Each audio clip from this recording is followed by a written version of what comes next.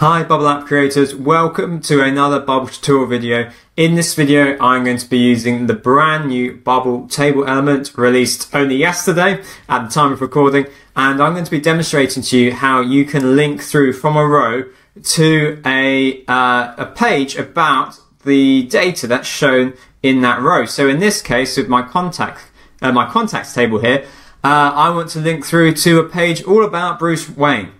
Let me demonstrate how you do that. But before I get started, did you know that we have over 100 Bubble tutorial videos, many of which you cannot find on YouTube. You can only find them on our website, planetnocode.com. Head there, become a member, and get full access to our video library. And if you like this video, please hit like and subscribe. That really helps us out on YouTube. So, how do you add a link to this row? Well, it's very similar to how working with groups and working with repeating groups.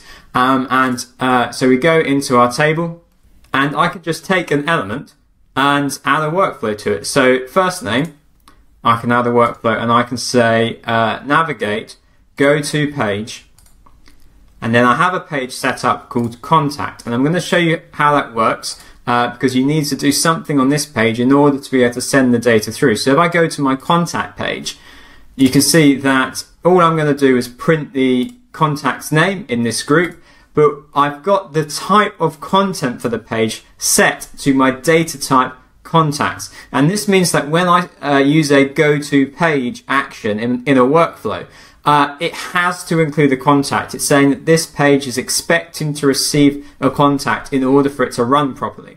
So if I go back to my table page and then my workflow, you can see that that is reflected in the fact that send data has to have a value, otherwise you get an issue. So I can give the send data current rows contact. Let's hit preview. So if I now click on Bruce Wayne, remember I've made the text label, not the whole row, so you would need to perhaps use groups or add additional workflows in other places to get the whole row to work. But for me, clicking the text label, I can click Bruce and it takes me through to Bruce Wayne's page. So there you have it. That is how to add a link through to a page all about an item in with the table element. So linking through from a table element displaying a list of items in your database to linking through to a page where you display one item from that list.